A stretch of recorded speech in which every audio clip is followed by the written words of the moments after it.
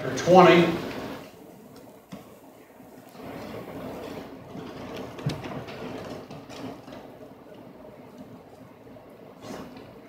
And we got down there to John 20.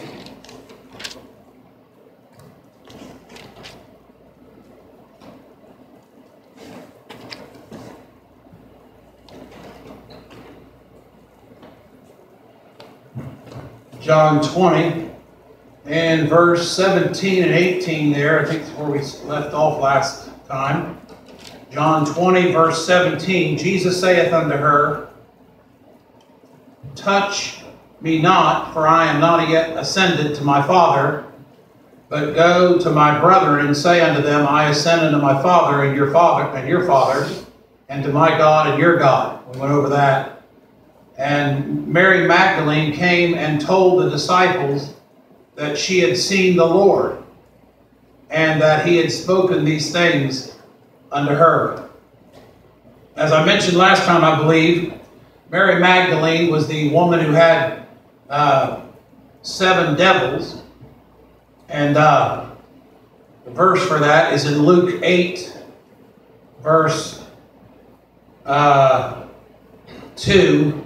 And certain women which had been healed of evil spirits and infirmities, Mary called Magdalene, out of whom went 7 devils.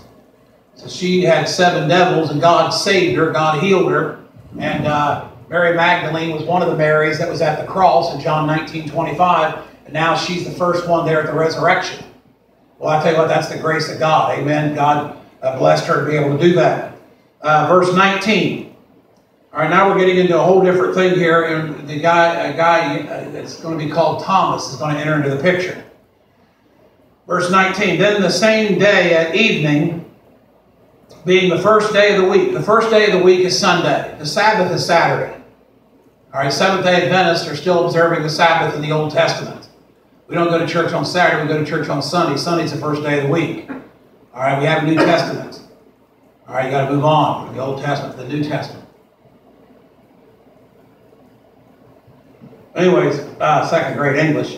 Then the same day at evening, being the first day of the week, when the doors were shut, where the disciples were assembled. So they're assembled on the first day of the week. You're in a church service for fear of the Jews. They're having church for fear of the Jews. This is what they have to do in China. You know, in China, they can't meet publicly. They have to meet like underground. They have to meet like in houses. They have to meet, secretly. And for fear of the Chinese government, and these, not just China, but a lot of other countries too.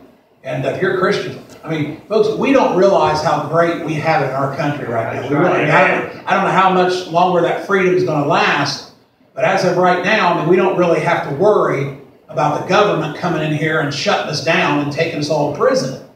I mean, I know the country's getting pretty bad, but I mean, as of now, we don't have to worry about that. In other countries, you literally have to worry about that. And so then the same day at evening, so Sunday night service, being the first day of the week, Sunday, when the doors were shut, where the disciples were assembled, for fear of the Jews, came Jesus and stood in the midst and saith unto them, Peace be unto you. And when he had so said, he showed unto them his hands and his side. Then were the disciples glad when they saw the Lord. Of course, we ought to be glad when we see the Lord do things. Verse 21, Then said Jesus to them again, Peace be unto you, as my Father hath sent me, even so send I you. And when he had said this, he breathed on them, and saith unto them, Receive ye the Holy Ghost. Whosoever sins you remit, they are remitted unto them. And whosoever sins you retain, they are retained.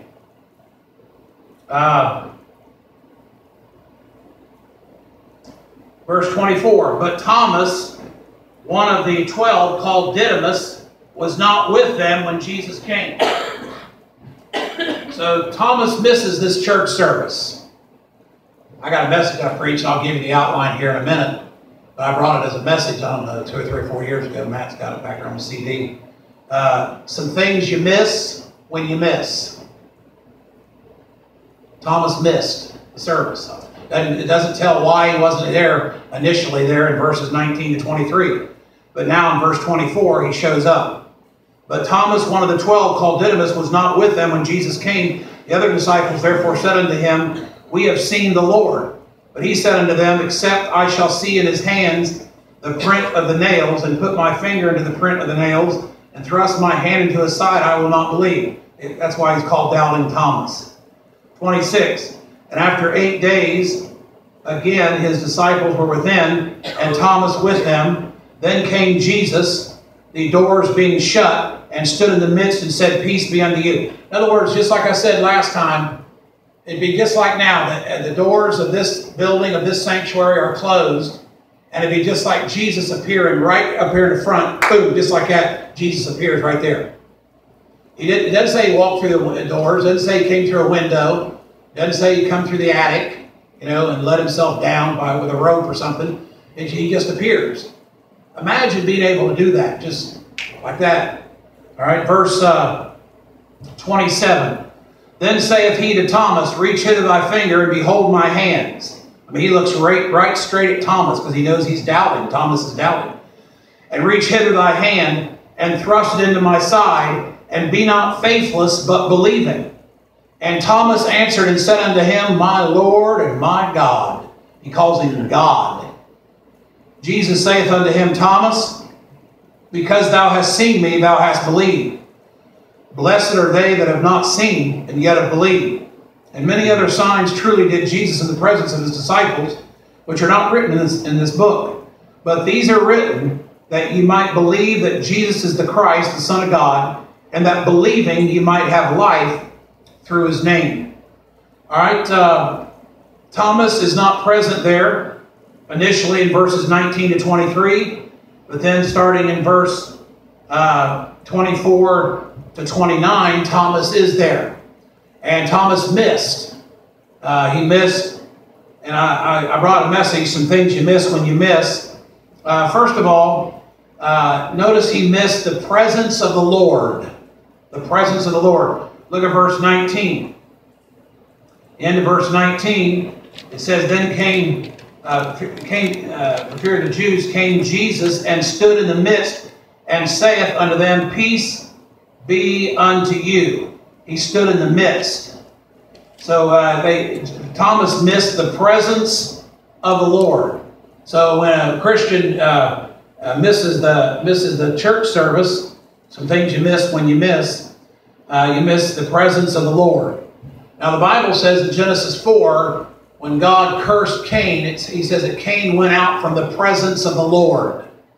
He went out from the presence of the Lord. I'm not trying to be a smart aleck or nothing, but a lot of professing Christians today in America, they wouldn't know the presence of God if it bumped up against them. And turn back to Exodus 33. I want to show you something what Moses said about the presence of God. Exodus 33:15. And folks, I'm going to tell you something. That's what we need in our lives. We need the presence of the Lord in our church services, in our homes, in our marriages, our children, our grandchildren. You got to have the presence of the Lord.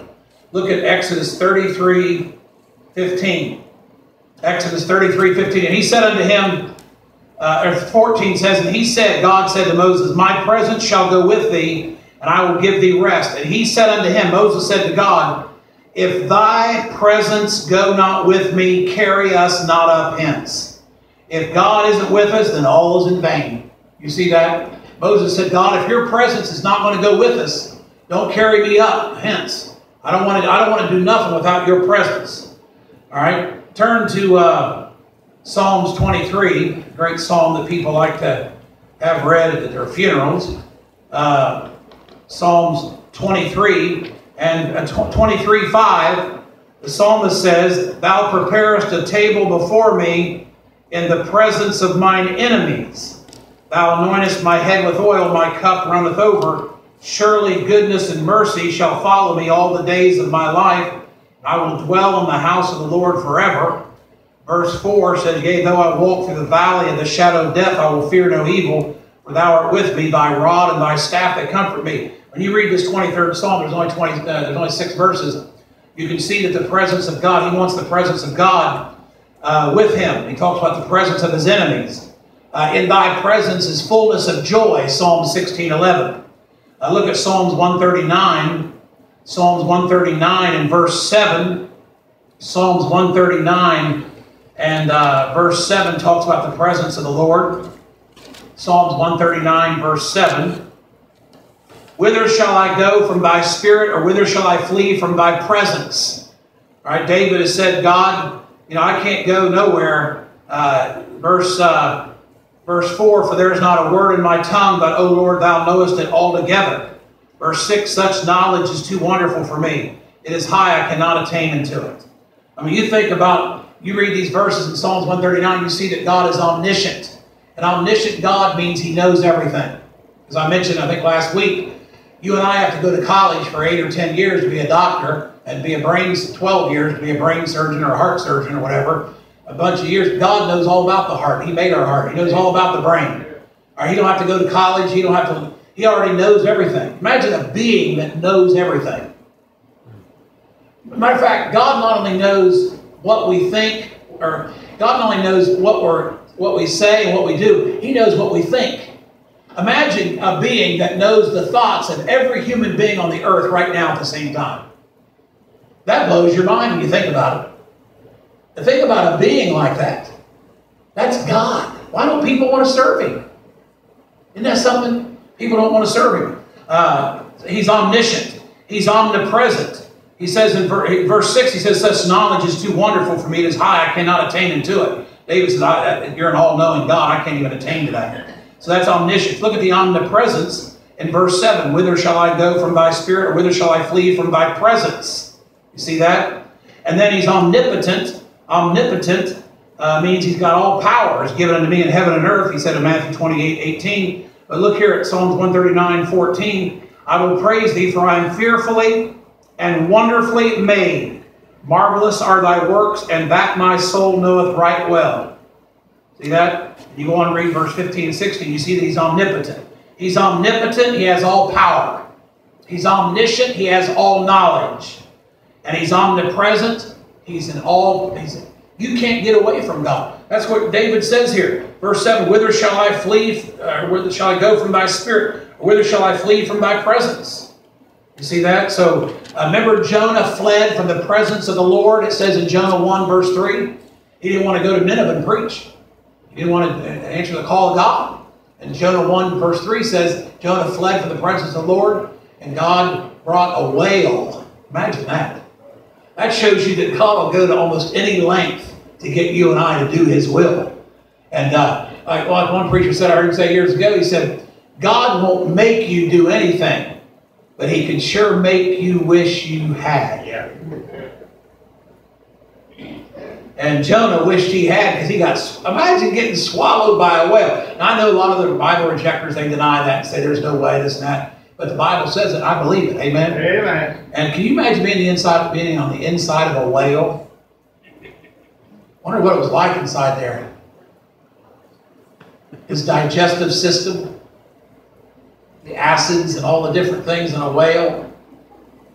And then it says He vomited him out on the earth. When once Jonah said, okay, God, I'll go to Nineveh. I'll do what you told me to do. And then it says I bet they changed that word in the new versions. He vomited him out on the shore, and he went and preached, and had the greatest revival recorded anywhere in the Bible. The greatest revival in the Bible is not in the book of Acts. It's not in the Gospels. It's not in Revelation. It's not in Romans or anywhere, Genesis or anywhere. The greatest revival recorded in the Bible is the whole city got right with God. Jonah, and the preacher didn't want to go there. And I think Ruth brought it out. But Ruth asked me this morning at the door back there. She was asking me how that Jonah, with his him not wanting to go, and then he goes and the whole city gets right with God. She said, how will his works come out at the judgment seat? Will he get any fruit for that? Will he get any rewards for that? Isn't that what she was asking? Yeah, because he was angry about that. He was angry about it. Remember, he sulked and acted like a big baby. He went and got under the juniper, not juniper tree, that was Elijah. But that was another little baby fit there in 1 Kings 19. But there in the book of Jonah there, the gourd, remember he sat under the tree there and the gourd hit him in the head? And he got more upset. God said, you're getting more upset about the gourd and the worm and the gourd than you are these people's souls in the city of Nineveh. And Ruth was bringing out, I wonder how it's going to come out for him at the judgment seat. And you find in the book of Jonah that God prepared a lot of things. God's a God of preparation. What was his name? The coach of Alabama Crimson Tide football back years ago. Bear Bryant. Bear Bryant said, if I quote it right, remember, he said a lot of people are willing, want to win or are willing to win, but they're not willing to prepare to win. See, what the college football teams or any sports team, what they do on the field during the regular season is determined by the practices before the season and during the season. What they do on the field and when the real games come up. You can't just start a season of football, baseball, basketball, soccer, whatever it is. You can't start the day before the first game and say, okay, I'm ready to play. No, they start weeks and months ahead of time. Conditioning, lifting weights, running, cardiovascular. I mean, they out there. I mean, this is, and so Bear Bryant said a lot of people are willing to win, want to win, but they're not willing to prepare to win. God's a God of preparation. In the book of Jonah, God prepared a vehement east wind. He prepared a great fish, a whale. He prepared, it says this specifically in the book of Jonah. He prepared an east wind out of the east. He prepared a gourd. He prepared a worm. He prepared, there's like 5 or 6 things it says in Jonah that he prepared. I go to prepare a place for you, John 14:2. I have not seen nor ear heard, neither in the heart of man the things which God hath prepared for them that love him. 1 Corinthians 2:9. Thou preparest for them a city in Hebrews 11:16. So God's a God of preparation. God prepares. All right, John 20. So he missed the Thomas missed the presence of the Lord here in John 20 and verse 19, because Jesus stood in the midst and saith unto them, peace be unto you. And then secondly, not only did he miss the presence of the Lord, but look there, if you would, at verse 19 again, he missed the peace of God. Last few words of verse 19, he said, peace be unto you. Verse 21, then said Jesus to them again, peace be unto you. See that? Look at the end of verse 26. Jesus, the doors being shut, stood in the midst and said, peace be unto you. 3 times. At least 3 times. He says, peace be unto you. Peace be unto you. What do you miss when you miss church service? You miss the presence of the Lord. You might miss... God does things in a church service that he doesn't do anywhere else. That's right. There's something about God's people assembling together. And I know this is just a brick and mortar building. I know that. We don't worship the building. I know it's going to melt with fervent heat. I know all that. But this is the place that we've set aside to come to Sunday morning, Sunday night, and Wednesday night. And God will do things in the midst here in these services that he won't do anywhere else. Now you say, what about under the tent? Well, that we meet together, assemble there. God can do things under the tent. And God has done things under the tent in the last few years. I'm talking about when God's people meet. There's some things that God will do for you here in a church service that he won't do at Kings Island. Now, I'm not preaching against Kings Island. You want to go to Kings Island, go to Kings Island. But I'm just saying, there's things God will do for you inside this building in a church service that he won't do in a fishing boat. Amen. I'm not preaching against fishing. You want to go fishing, go fishing. All right, or a deer stand. All right. God generally don't do those things. And I'm not preaching against those things. There's nothing wrong with those things. I'm just saying that there's something about the house of the Lord, the place set aside that God's people meet together in one mind, one accord, and God does things. The preacher gets up and speaks, and the words that's coming out of my mouth right now isn't me. I mean, it's me, but it's God. What you want to hear from God. You don't want to hear from Steve Cowgill. What you ought to pray before every service when you come here is, if I'm preaching, whoever else is preaching or teaching, whatever, you want to say, God, wherever you go to hear any preaching or teaching, you want to say, God, set that preacher aside and speak through him and show me something and give me something about my life and about my Christian life and so forth, and things you want me to do or not do or whatever, and deal with me, Lord, through that preacher, through his vocal cords that God made, all right, through him. That's what sirs, we would see Jesus, is what they said there in the Gospel of John. You want to say, God, we want to see Jesus. We want to see Jesus. And so peace. He says it 3 times, peace be unto you. So you miss the peace. And of course, what people are missing today in this world is peace. Have you ever seen so many miserable people in the world? It's like everybody wants to fight, argue, cuss each other out. People look so miserable. Even some professing Christians, unsaved people are like that, but even a lot of professing Christians, they don't have the peace of God in their hearts. Let the peace of God rule in your hearts, by the which also you are called in one body, and be ye thankful, Colossians 3:15. So that will keep him in perfect peace whose mind is stayed on thee, Isaiah 26:3. The Lord will bless his people with peace, Psalms 29:11. But the fruit of the Spirit is love, joy, peace, long-suffering, gentleness, goodness. How much of that do you see in America today?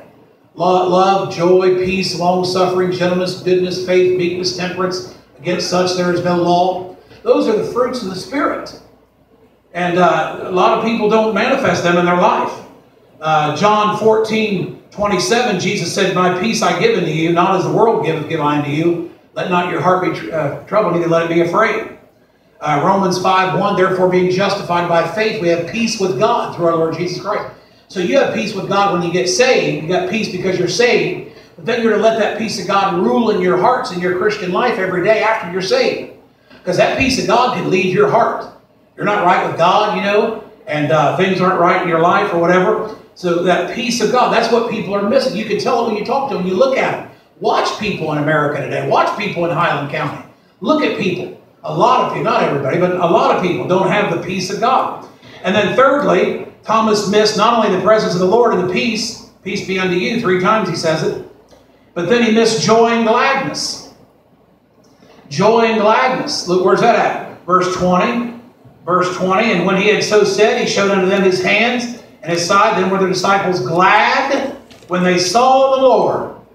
They was glad. I'll tell you what, aren't you glad when you see the Lord, when you see God do something in your life, when you see God answer a prayer, and you know it was the Lord? It makes you glad. Nobody else can do that for you except God. Joy and gladness. The joy of the Lord is your strength, Nehemiah 8:10. Thy word was the joy of my heart, Jeremiah 15, verse 16. Psalms 126, verse 5 and 6, about soul winning and witnessing, talks about joy. They that sow in tears shall reap in joy. He that goeth forth and weepeth, bearing precious seed, shall doubtless come again with rejoicing. They that sow in tears shall reap in joy, shall come again with rejoicing. It's twice. Bringing his sheaves with him, Psalms 126, verse 5 and 6. There's nothing like seeing somebody get saved. There's nothing like seeing a backslidden Christian rededicate and get their life right with God. It brings joy. And that's what we need. We need the joy of the Lord. Hitherto have you asked nothing in my name. Jesus said, ask that your joy may be full, in John 16:24. He says that he wants our joy fulfilled in us and to remain in us, John 15:11. Paul said, or James said, my brethren, count it all joy when you fall into divers temptations.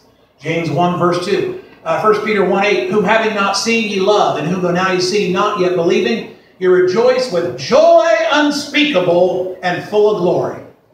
You can't explain to a lost person the joy and the peace that you have because you're saved. It's unspeakable. When it says unspeakable, it doesn't mean that you don't talk about it and tell people. Unspeakable in the sense you can't describe it. Romans 14:17, for the kingdom of God is not meat and drink, but righteousness and peace and joy in the Holy Ghost. The Spirit, spiritual kingdom, but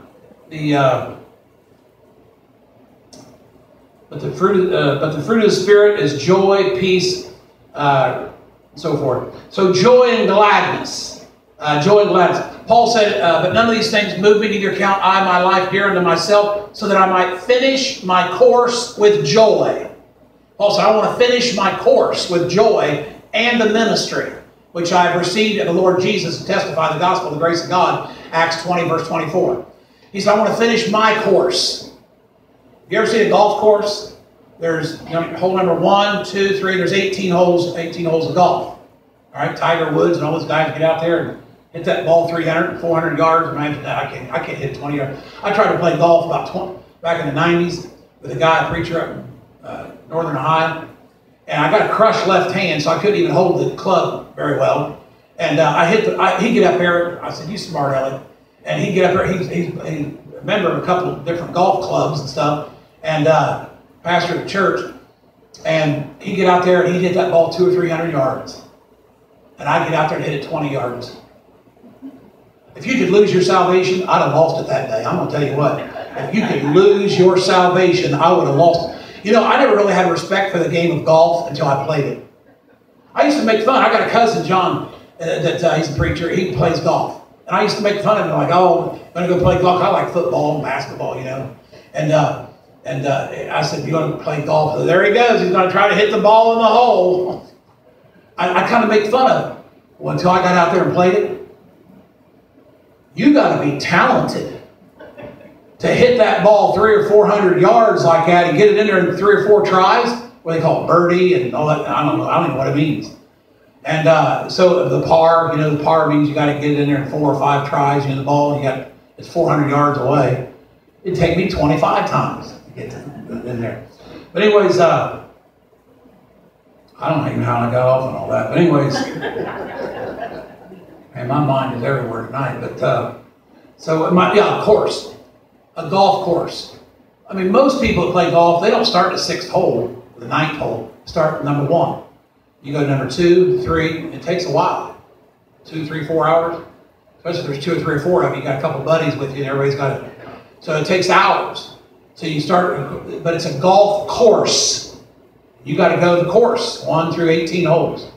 From the time you get saved till the time you die, you have a course that you run. And he said, my course. My course is not your course. And your course is not my course. And your course is not each other's course. Paul said that so that I might finish my course, not the course. The course would imply that it's one course for every Christian. No. But I might finish my course with joy. All right? That's Acts 20:24. And the ministry. Then he says it again in 2 Timothy 4, 8. Henceforth there is laid up for me a crown of righteousness, which the Lord, the righteous judge, shall give me at that day. And not to be only, but also that love is appearing. Oh, it's in 2 Timothy 4, 7. Sorry. I have fought a good fight. I have finished my course. I have kept the faith. So he uses the words my course in 2 Timothy 4, 7 and Acts 20:24. So from the time you get saved, that's what God will deal with you about at the judgment seat. The time you get saved till the time you expire. Die or you're raptured. And that period of time, however long that is, some Christians it's longer than others. Some Christians are saved longer than others. And so you'll stand before the Lord for that. And He will... How you ran your course. That's why along your course, you don't want to miss God. You see, when you go along in your course, the first hole, the second hole, golf course, as you go along in your course of life, you pray about things. You don't want to miss the will of God about things. You pray about things in your finances, in your children, your grandchildren, in your home, and your job, your business, whatever it is. You got a course to run. And God will talk to you and deal with you about that. So that every one of us shall give account of himself to God. Talking about the judgment seat of Christ, Romans 14:12. As I said again, Brother Ingeseth, that's what he primarily talked about, preached about when he was here at Potter. So, I mean, just as sure as you're sitting in these pews tonight, and as sure as I'm standing behind this pulpit, you and I are going to stand before Jesus Christ at the judgment seat of Christ. That ought to do something to us. Amen. You think about that. Joy and gladness.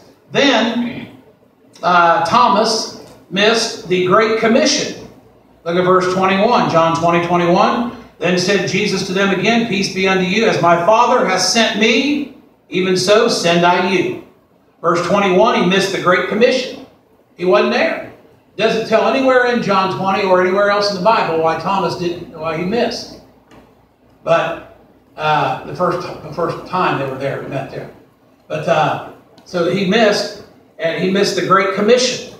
And the last thing Jesus said when he left this earth in Acts 1:8, but ye shall receive power after that the Holy Ghost has come upon you, and ye shall be witnesses unto me both in Jerusalem and in all Judea and in Samaria and the uttermost part of the earth. Matthew 28:19 and 20, go ye therefore and teach all nations, baptizing them in the name of the Father, the Son, Holy Ghost, teaching them to observe all things whatsoever I have commanded you, and lo, I'm with you always, even to the end of the world. So they missed the Great Commission. And then they missed the power.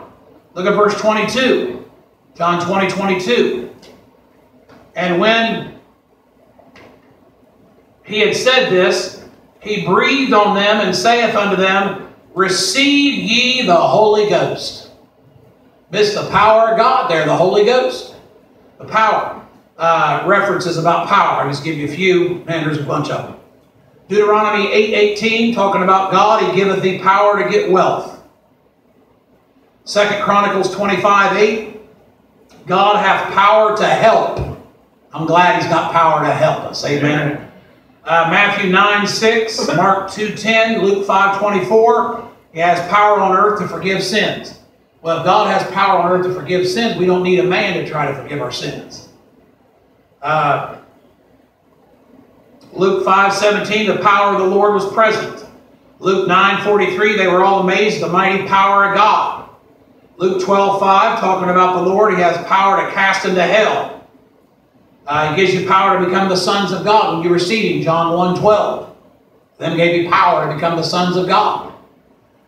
John 10:18, he said, I have power to lay it down, talking about his life, and I have power to take it again. This commandment I received from my Father, John 10:17 and 18. John 17:2, he has power over all flesh.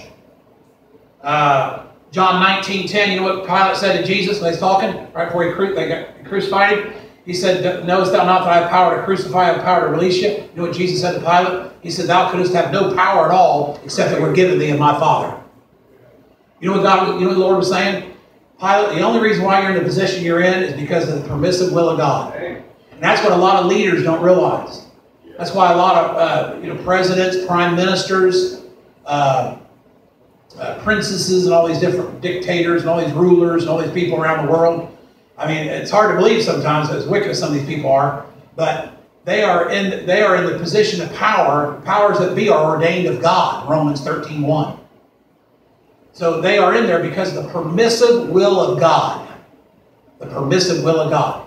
As I've said many times, President Trump, he's not perfect, but I'm sure and glad he's the president, not the other one. Amen. And but I don't know if he even realizes it, but I believe this with all my heart, knowing anything about the Bible.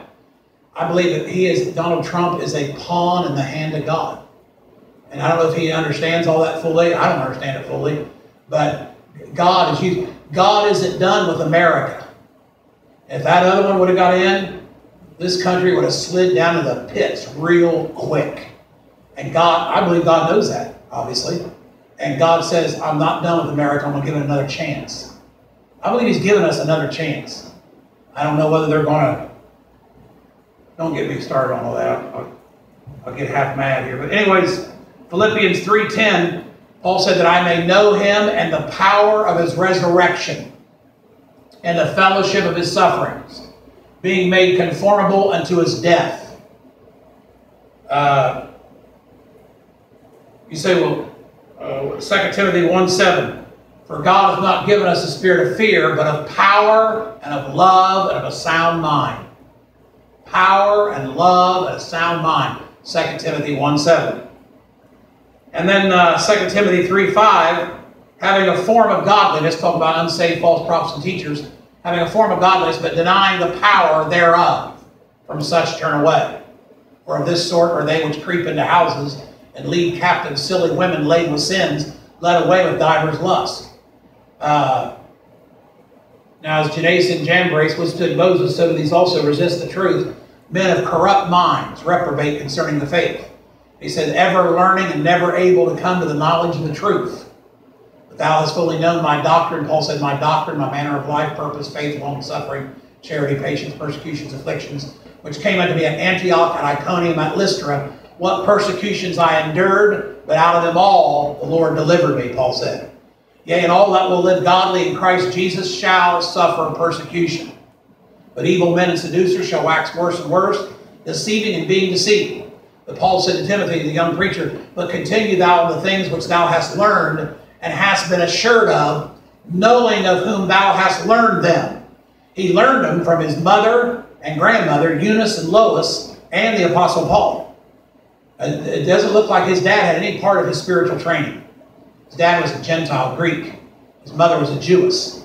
That's why Paul circumcised Timothy when he first started out with him in the ministry, because the Jews in those quarters knew Timothy. His mom and dad, his mom was a Jewess, his dad was a Gentile, Greek, and he knew that Timothy had been circumcised, and the Jews would not accept Timothy's preaching. It don't matter how great a preacher he is, or how well he can orator he is, or whatever, they're not going to accept Timothy's preaching, and Paul knew that, so Paul had him circumcised. For testimony's sake. Some things you got to do for testimony's sake. Not that it had any bearing on his salvation, to get saved or stay saved. But Paul said, circumcision availeth nothing, and uncircumcision, but a new creature. Galatians 6:15. So he wasn't circumcising him to keep him saved. He circumcised to the people. When Paul took him around all the villages and towns and preached, that the people would accept him. You say, well, how in the world do they know that he's circumcised? News like that gets out. It would get out. You say 2,000 years ago, yeah. You say how? I don't know. I don't want to go there. Amen. But anyways, power. Thomas missed some things. You miss when you miss. He missed the power of God, and then he missed faith. Last of all, he missed faith. You say, where's faith? Verse 25. Look what Jesus says to him. The other disciples therefore said unto him, we have seen the Lord. But he said unto them, except I shall see in his hands the print of the nails, and put my finger into the print of the nails, and thrust my hand into his side, I will not believe. And after 8 days again, his disciples were within, and Thomas with them. Then came Jesus. I always wonder why it says 8 days. You say 8 days. Well, you say it's a week later, preacher? Yeah. Sunday to Sunday. So that's just a week. I know, but it's 8 days. You know, we have our tent revival. It's an 8-day meeting. You say Sunday to Sunday, that's a week. I know, but watch this. Sunday, Monday, Tuesday, Wednesday, Thursday, Friday, Saturday, Sunday. 8 days. That's why it says 8 days later. They're meeting again on Sunday. And guess who's there this time? Thomas. Thomas shows up this time. So Jesus is going to direct his message right at Thomas. Verse 26, and after 8 days again his disciples were within, and Thomas with them. Then came Jesus, the doors being shut, stood in the midst, and said, peace be unto you. Right after he says, peace be unto you, he looks right at Thomas. Verse 27, talking about faith now. Then saith he to Thomas, reach hither thy finger, and behold my hands, and reach hither thy hand, and thrust it into my side, and be not faithless, there it is, but believing. Imagine touching the body of Jesus and seeing them nail prints in his hands and his feet. Thomas answered and said unto him, my Lord and my God. Jesus Christ was God manifest in the flesh. Without controversy, great is the mystery of godliness, that God was manifest in the flesh, 1 Timothy 3:16. So, faith. Faith, faith, faith. So then faith cometh by hearing, and hearing by the word of God, Romans 10:17. The disciples said, Lord, increase our faith. Luke 17:5. Luke 17:5, increase our faith. Luke 8:25, Jesus asked the disciples, where is your faith? Where is your faith? It says, when the Son of Man cometh, shall he find faith on the earth? In Luke 18, verse 8. Luke's full of verses about faith. You know what Jesus told Peter in Luke 22, 31 and 32? Simon, Simon, behold, Satan hath desired to have you, that he may sift you as wheat.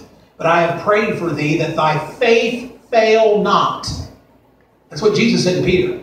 I have prayed for thee. Well, I'm glad Jesus prayed for us. Amen. I have prayed for thee, that thy faith fail not. And when thou art converted, strengthen thy brethren. You say, wasn't he converted? Yeah, he was saved. But he needed to be converted from his, denying the Lord and all that. And we've gone over that before. You walk by faith. 2 Corinthians 5:7. We walk by faith, not by sight. You live by faith. Romans 1:17. The just shall live by faith. You stand by faith. 2 Corinthians 1:24. Not for that we have dominion over your faith, but are helpers of your joy, for by faith you stand. Joy and faith are in the same verse there. I'll tell you what, a person that's got a lot of faith in God usually has joy in the Lord. Some Christians have more faith than others. Some Christians, I'm not trying to be mean, but some Christians, if the least little thing happens in their life, it knocks them out. They're done, man. And some Christians can go through all kinds of pain and suffering and tribulations and trials and everything else, and they just remain faithful to God. It's just a difference in people. It's the way it is. I've watched it for 42 years. And we walk by faith, we live by faith, and we stand by faith. Now, Hebrews 11 is the chapter on faith.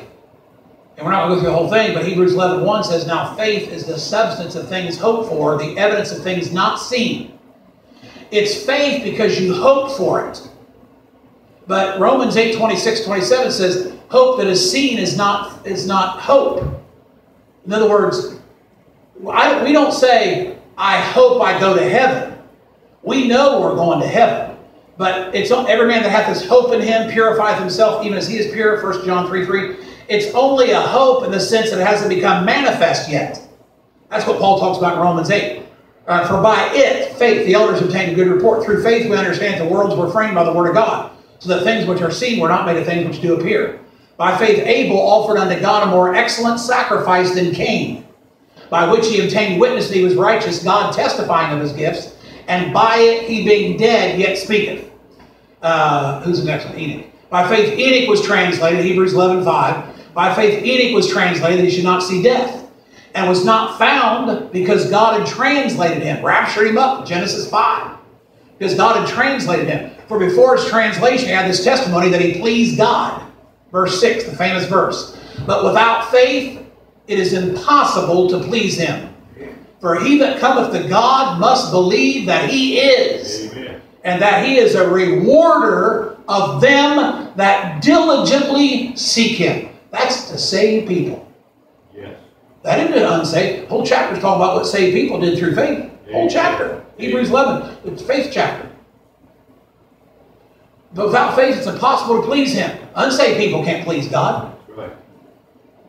For he that cometh to God must believe. When you come to God and pray, you must believe that he is, he's God, and that he is a rewarder of them that diligently seek him.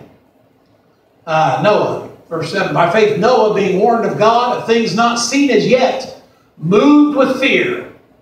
Well, God said, build a boat, so I'm going to bring flood, a bunch of rain. And Noah didn't say, huh? What are you going to do? I don't believe it. Now, what do you want me to do? What do you mean build an ark? An ark out in the middle of nowhere? Come on, God. I mean, that's what I probably would have said. I would have had all these questions. It's implied that Noah just obeyed. By faith, Noah, being warned of God of things not seen as yet, moved with fear, prepared an ark for the saving of his house. His household was the only ones that got on the ark. You know, he preached for over 100 years.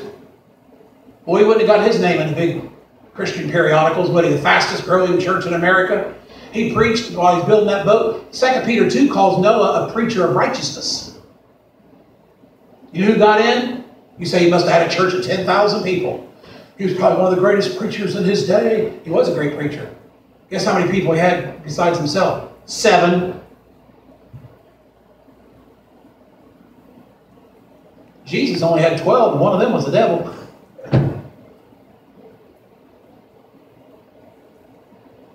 By faith Noah, being warned of God of things not seen as yet, moved with fear, prepared an ark to the saving of his house, by the which he condemned the world. When Noah built that ark, he was condemning the world. He was saying, world, guess what? God's going to send a flood. The wrath of God's coming. He's going to drown everybody out because of their filthy, wicked, vile sin, corrupting themselves and everything else. I mean, you don't barely go 6 chapters and God's already repenting that he made man. Now, when it says repent, I don't mean that God has to repent like I'm a sinner. I need to forgiveness. It doesn't mean it that way. It means, in other words, he was sorry. He regretted the fact that he made man. In the 6th chapter in the Bible. How about them apples? Aren't we something? Maybe man something. So God says, I'm gonna drown the whole mess out. We're gonna start over. I'm gonna drown the whole mess out, Noah. We're gonna start out, and you're gonna get off the ark, and then we're gonna you and your boys Shem, Ham, and Japheth. We're gonna start this thing all over again. And so, prepared an ark for the saving of his house. So that by which he condemned the world, became heir of the righteousness by faith. By faith, Abraham, when he was called to go out into a place which he should after receive for an inheritance, obeyed. In other words, he obeyed. And he went out not knowing whither he went. By faith, he sojourned in the land of promise as in a strange country, dwelling in tabernacles with Isaac and Jacob, the heirs with him of the same promise. For he looked for a city which hath foundations, whose builder and maker is God. Hebrews 11, 1-10. So as I close, here Thomas missed faith. He missed the church service, some things you miss when you miss. I'll tell you what, when you come to the house of the Lord, when you're able to come to the house of the Lord and you're here, regardless who's preaching, who's teaching, whatever, it helps build your faith. So then faith cometh by hearing, and hearing by the word of God. There's something about a man getting up and speaking the words of the Lord, teaching, preaching, whatever. And it doesn't really matter his delivery style. Preachers, as you see, we've had preachers in the tent meeting, especially we have a bunch of preachers. They all have different styles. Some scream and holler and shout the whole time. The veins in their neck are blood red and popping out. Everything looks like they're going to have a heart attack or a stroke. Or some people just get behind and just stand behind the pulpit and just kind of talk. It don't matter. God uses different personalities.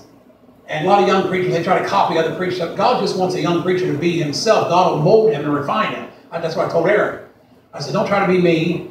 Don't try to be this one or that one. Don't try to be Dr. Smell Fungus or, this one or that one. Just be, yourself. And God will mold you and perfect you the way he wants you. Remember that? Remember the potter? He stood up here every night, about right in here. And that's what God does to us. Molds us. Just a piece of clay. I'm just a piece of clay. You're just a piece of clay. Dust thou art, and in the dust shalt thou return. Genesis 3:19. You say, preacher, that's depressing. No, it's encouraging to me that God will use a piece of dirt like us. Amen? And then reward us at the judgment seat for doing things. We yield to him. All right? So Thomas missed the presence of the Lord, the peace be unto you, the joy and gladness, great commission, power, and faith. He missed all these things. Some things you miss when you miss.